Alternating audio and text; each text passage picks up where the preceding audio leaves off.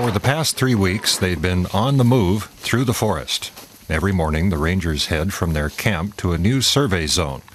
That often means a hike of up to 10 kilometers. This time, Abel Siampale and his colleagues reach their destination after a 15-minute walk. They mark the central survey point.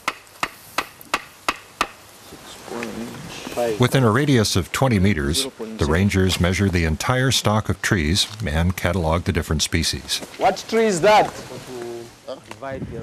Overall, the inventory includes around 5% of Zambia's Miombo forest.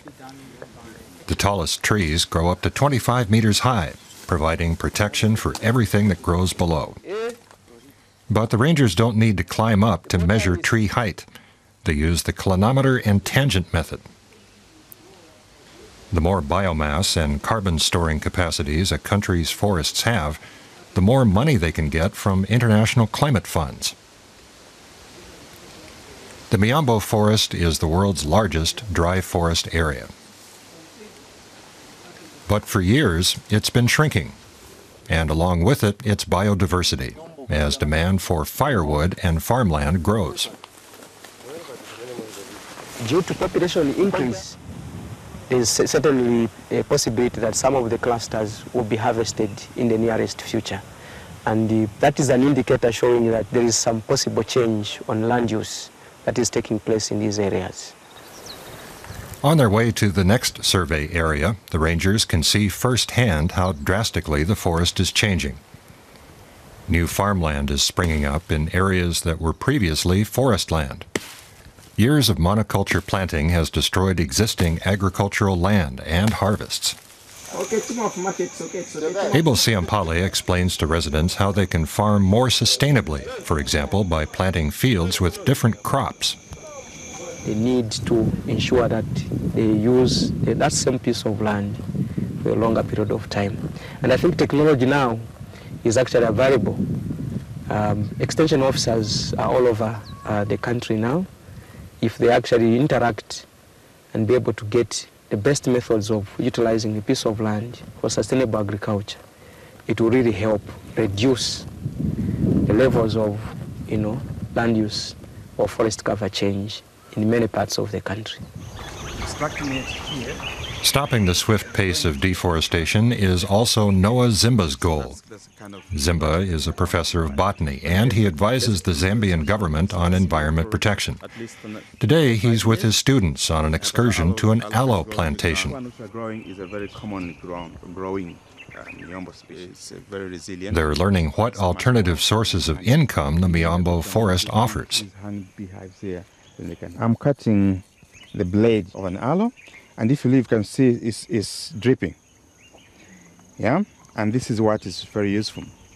The one that appears orangish is the one that normally used for creams. 1 liter of leaf sap can bring around 220 euros. Noah Zimba is convinced that the forest can be saved if people have alternative sources of livelihood. Just understanding that you can move an ordinary product like this to give you high value returns, that connection requires some just bit of appreciating that reality. Yeah, but most people think that, okay, it's just a plant that grows everywhere. So what is it for? Yeah, it's a common plant of the Miombo system. So nobody really pays attention to it. But it's an open secret that you can make coal from wood. Many people in Zambia live off the production or sale of charcoal, with devastating consequences for the forest. Charcoal production is fairly destructive, taking away fairly mature trees to feed the growing energy needs. That, in turn, disrupts the balance of the forest ecosystem. The Miombo system supplies local communities with a lot of things. It supplies with useful medicinal elements, medicinal plants, edible fruits, mushrooms, and an array of species.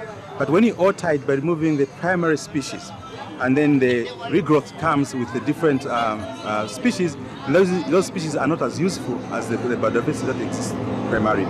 And that's a big problem.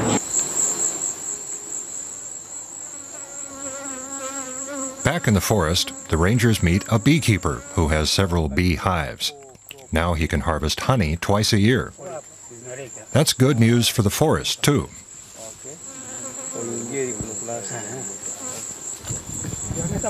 Beekeeping is actually a conservation activity. It helps actually secure forests because the beekeepers would require their bees to forage within stocks of some vegetation. And so if you promote it on a larger scale, you're actually promoting conservation. By sundown, the rangers have managed to cover another 4 of the 170 survey zones here. At the camp, Abel Siampali meets the other 2 teams involved in the forest inventory. They sit down for their first warm meal of the day. The rangers plan to be finished with their inventory by the end of the month. That's when they'll find out exactly what is left of the Miombo forest.